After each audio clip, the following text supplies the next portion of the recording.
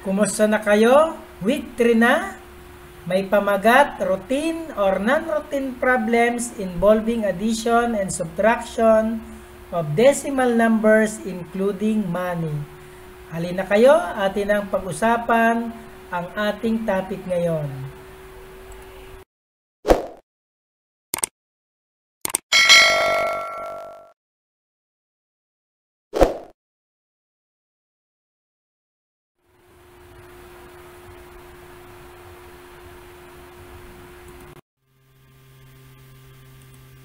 Adding and subtracting decimals are tasks that show how to read, write, compare, order, add and subtract decimals. After going through this lesson, you are expected to solve routine or non-routine problems involving addition and subtraction of decimal numbers, including money, using appropriate problem-solving strategies.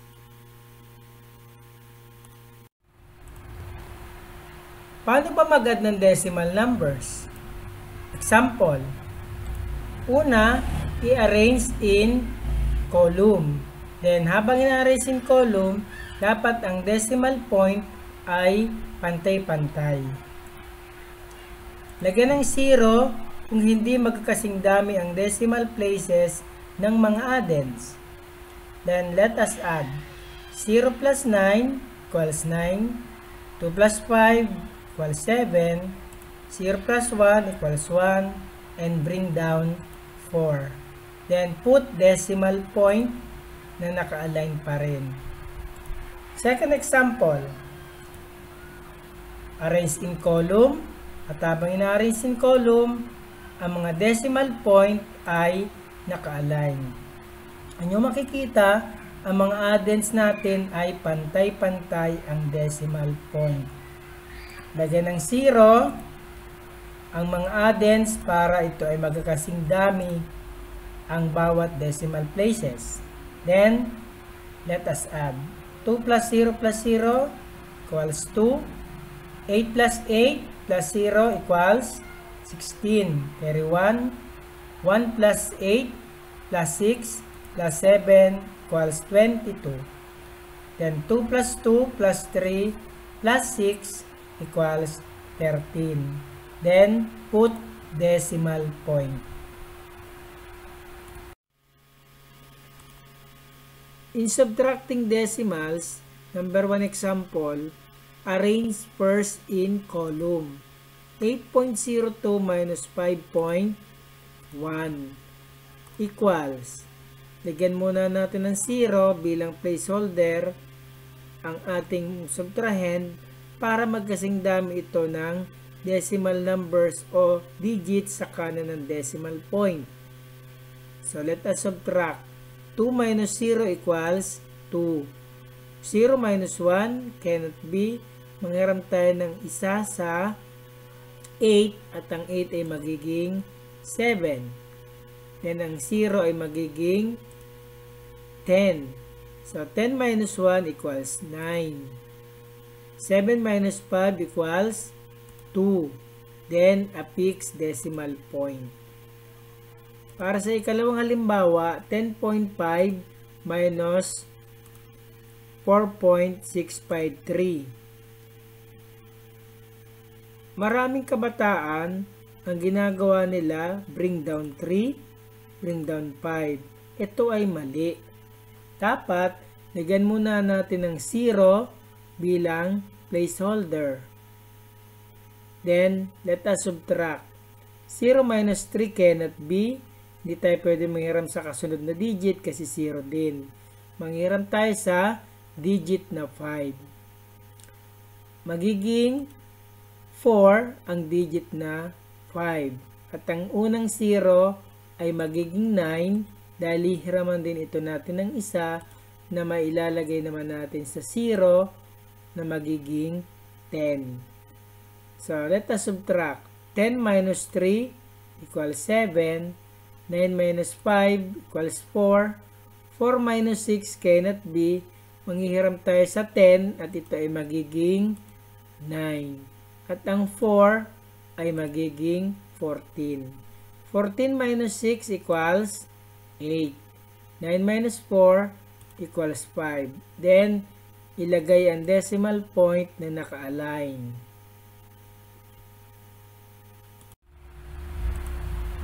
Ating sagutan ang learning task 1. Find the sum of the given decimals. Write your answers in your notebook. Ating sagutan ang 1 and 2. Number 1, first arrange in column. At habang ina-arrange, ang mga decimal point ay dapat naka-align. Then, let us add. 5 plus 3 plus 5 equals 13. 1 plus 4 plus 6 plus 7 equals 18. 1 plus 3 plus 8 plus 2 equals 14. And 1 plus 2, 3. Then, put decimal point. For number 2, arrange in column first na naka-align ang bawat decimal point ng mga addends. Next, let us add. 5 plus 3 plus 2 equals 10. 1 plus 0 plus 9 plus 6 equals 16. 1 plus 8 plus 7 plus 1 equals 17. Then, put decimal point.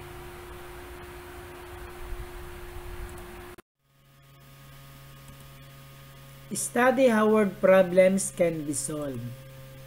Mang Tino has 18 pesos and 48 centavos. If he has to buy 5 pieces of candies worth 2 pesos and 10 centavos each, how much change will he get from the seller? To understand the problem, what is asked? The change he will get from the seller after buying 5 pieces of candies. What are given facts? The budget is 18 pesos and 48 centavos for 5 pieces of candies worth 2 pesos and 10 centavos each. How to solve the hidden given?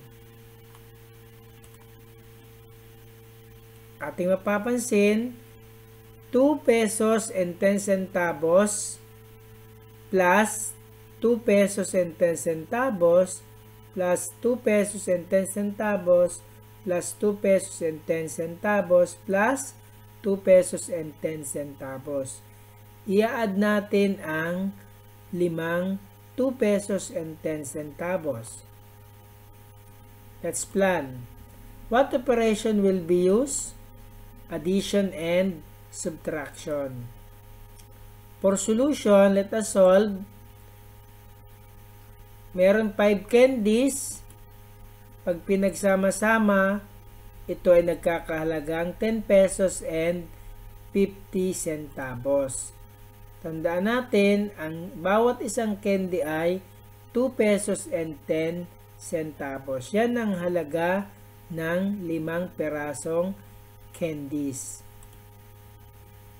So, 18 pesos and 48 centavos minus 10 pesos and 50 centavos para malaman natin ang sukli. So, 8 minus 0 equals 8. 4 minus 5 cannot be. Bawasan natin ang 8, magiging itong 7. Then 4 magiging 14. 14 minus 5 equals 9. 7 minus 0 equals 7. And 1 minus 1 is 0. Kahit di na natin ilagay ang 0. Then decimal point ilagay natin. So, 7 pesos and 98 centavos ang sukli. Let's check. So, 10 pesos and 50 centavos plus yung sukli na 7 pesos and 98 centavos. Pag ipinag-plus, 0 minus 8 is 8. 5 plus 9 equals 14, carry 1. Then, 1 plus 7 equals 8. 1 plus 0 or bring down 1. So, that's it. Then, decimal point, peso sign. So, ang sagot natin na 7 pesos and 98 centavos ay correct. For learning task 2, solve the following problems. Write your answers in your notebook. Number 1. The perimeter of a quadrilateral is 412.95 cm. If the three known sides measure 85.56 cm, 112.77 cm, and 85.26 cm, how long is the fourth side? So, ito ang itsura ng quadrilateral. Magkakaiba ito ng sides at ang fourth side ang ating hinahanap. So, para malaman ang kasagutan, kunin ang mga known sides na may sukat na 85.56 cm plus 112.77 cm and 85.26 cm. So, let us add. 6 plus 7 plus 6 equals 19. 1 plus 5 plus 7 plus 2 equals 15. 1 plus 5 plus 2 plus 5 equals 13.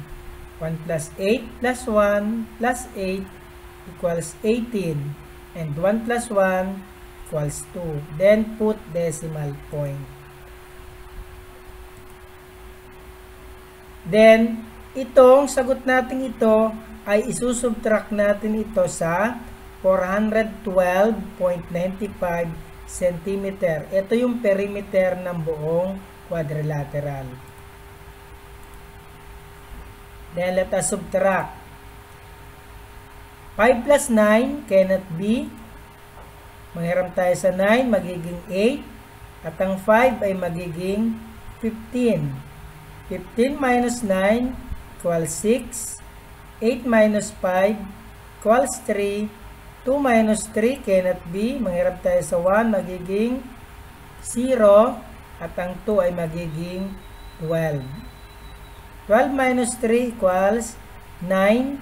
0 minus 8 cannot be. Manghiram tayo sa 4. 4 magiging 3. At ang 0 ay magiging itong 10. 10 minus 8 equals 2. 3 minus 2 equals 1. Then, lagyan ng decimal point. So, ang sagot natin ay 129.36 cm. Ito ang sukat ng fourth side.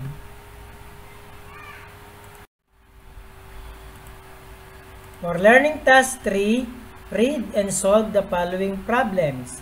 Write your answers in your notebook. For problem number 1, the diameter of the Earth is 12,756 kilometers. If the Mercury's diameter is about 7,876.6 kilometers shorter than that of the Earth, what is the diameter of the Mercury? Para makuha ang diameter ng Mercury, pag inanalyze natin ang problem, kailangan natin isubtract ang mga given data. So, let us subtract. 12,756 minus 7,876.6. Sa pagsusolve ng ganitong mga numbers,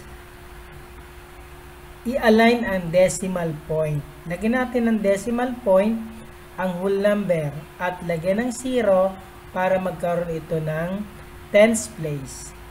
So, 0 minus 6 cannot be. Manghiram tayo sa 6, magiging 5. At ang 0 ay magiging 10. 10 minus 6 equals 4. 5 minus 6 cannot be. Manghiram sa 5.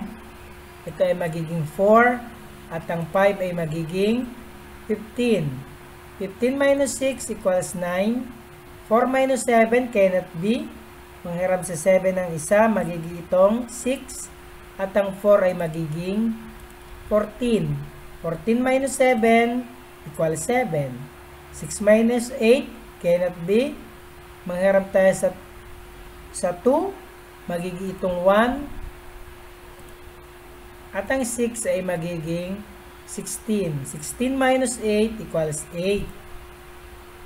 Then 11 minus 7 equals 4. Then put decimal point and kilometer.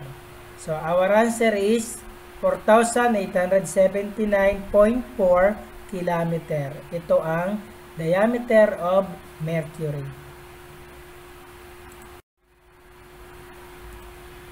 In solving word problems, it is important that you follow the given steps on how to solve them.